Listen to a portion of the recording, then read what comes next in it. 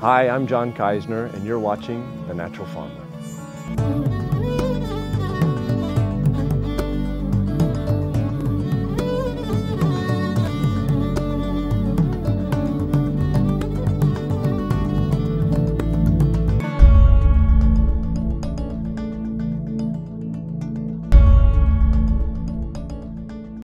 I am integrating now in the planting of every single tree that I put on the land here, these guys.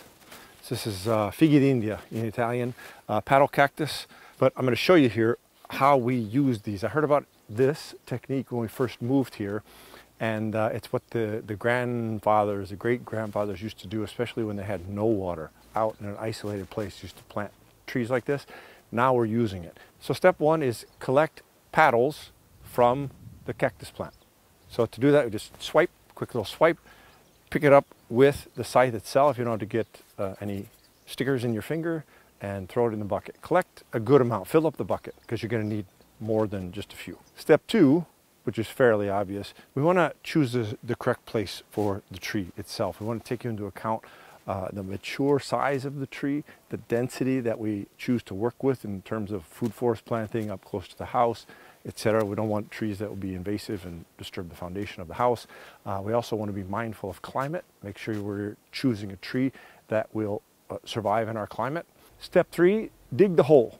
Now, as you're digging, hopefully with the rains, the ground is softened up enough, but if you find that the ground is still hard, you can use a little technique. Dig a little bit, then pour some water in it and let the water completely infiltrate into the soil, then keep digging. You'll find that that makes the soil much, much easier, and it becomes much more enjoyable to dig. So now we've got our hole.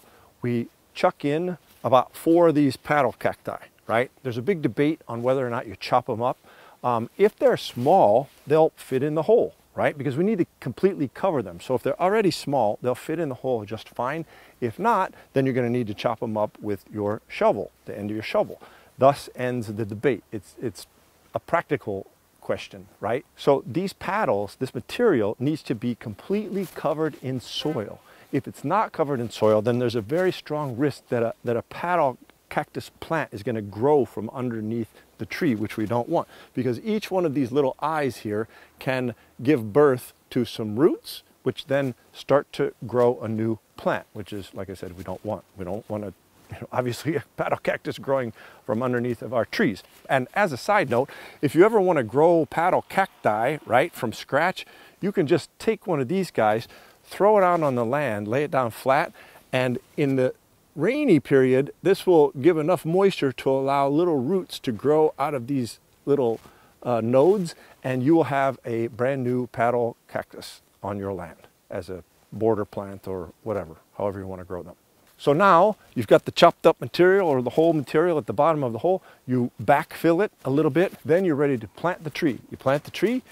In order to plant the tree correctly, you want to break up the root system. If it's in a pot, if it's a bare root plant, you don't really have to worry about that very much. But especially if the roots have taken the form of the pot, they might not even know they're outside of the pot. So we need to do a little bit of root pruning and a little bit of breaking up that material in order to liberate it from the form of the pot. Put it down in the hole, backfill all around, backfill, backfill. Make it a little donut where the water is going to stick there, which is going to not disturb the trunk itself. We don't want water to be able to reach the trunk itself, but we want this nice little donut shape. You can pat that down with your foot, no problem. You get it nice and straight. Check to see that your tree is indeed straight, right? Then we're going to want to stake the tree.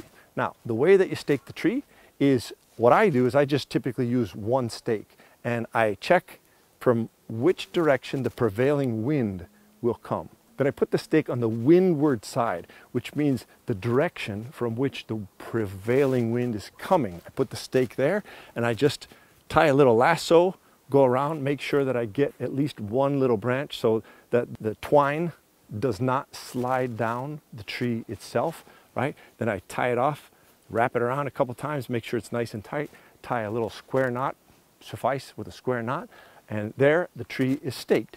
And then the final thing that I do is go and get some nicely aged wood chips. Those wood chips hopefully already have some mycelium, some fungi growing within them. That means they're nicely aged. So I take those wood chips and then I spread them around in that little donut shape.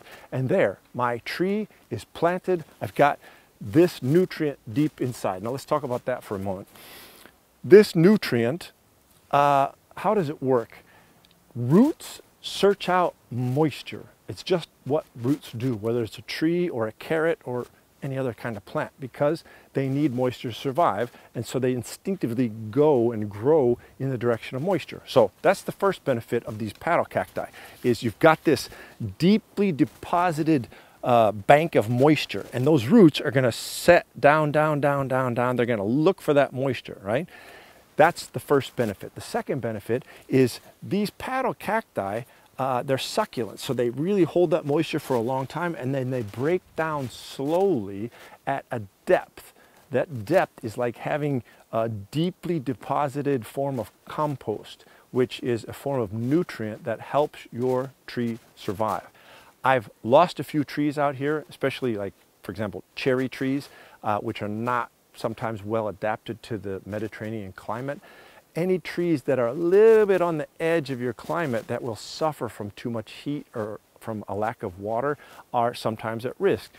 And since we're in a world where the climate has gone haywire, we need to put as many shock absorbers as we can, right? We want to design our land up so it can absorb the shock of these changes that are happening now and are sure to continue to happen.